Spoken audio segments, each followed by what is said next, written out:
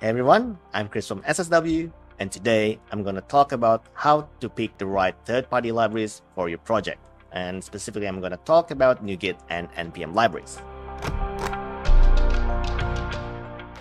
So today, I'm going to show you a couple of criteria that you can check in order to reduce the chance of finding issues with libraries in the future. The first one is value. By value, what it means that we want to install only the libraries that are very useful for us. For example, we want to find a library that provides us with a complex use case. For example, a component library so we don't have to rewrite all the components from the beginning. We don't want to have a duplicate use case library. So for example, if I already have a material Angular, then I don't want to install a ng0 library because they're the same use case. And the second one is maintainability. We want to find a library that is well maintained.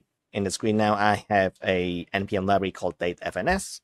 So the first thing that we want to look at is the number of weekly downloads. So as you can see, it has 11 million weekly downloads. So this gives us like a confidence boost that, okay, this is a widely used library, so it is more likely to be maintained like far ahead in the future. The second one we can also check is the last published date is a month ago. So it's very recently updated.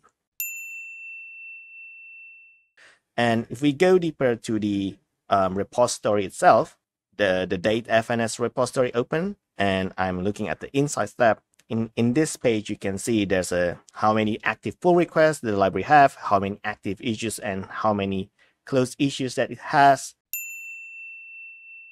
From this metrics, we have a confidence that, okay, this library is very well maintained, and it will, for the foreseeable time in the future, it's gonna still be maintained. The third one is compatibility.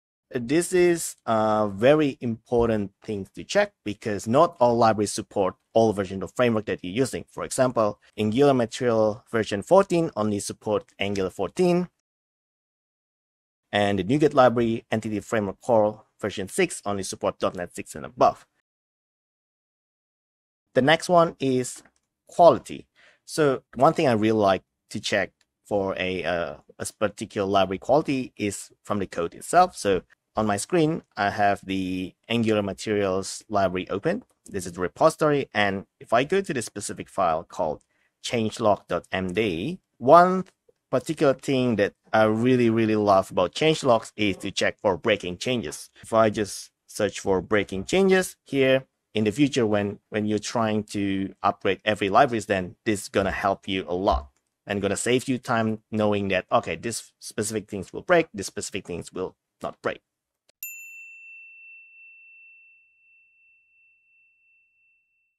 The next thing to check is licensing. This is very important to check because if you don't abide by the license, you might cause some trouble for your clients in the future. So if you scroll down here to the license section, you can see the license is MIT. So MIT license is free to use. You can download and use for free without any commercial impact or whatsoever. High charts is you can freely download this from NPM, but if you scroll down there to the license section, you'll see this is not MIT, but rather a link to a specific license. So if I just go to this page, and there you go, there's a lot of agreement that you have to agree with. The last thing that you want to check is bundle characteristic. If you use like a huge library, it means that it will cause a slower download time on the client side, and it's going to affect the performance of the page itself.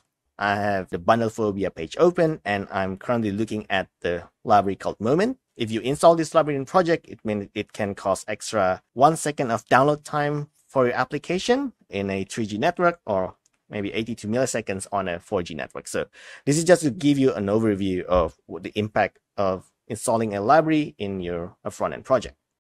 But before you want to install this library, it is highly recommended for you to get a second pair of eyes. Get another developer to check the library and see if they agree with you. You want to track the reasoning of why you install this particular library instead of the other one. So then in the future, when you have to make a change to the library, then you have a track record of why, and you can make a better decision. So today I've shown you criteria to pick the well-maintained third-party libraries. And if you do have any tips or resources on how to pick a well-maintained library, please put them in the comments. I'm Chris from NSW, and I'll see you in the next one.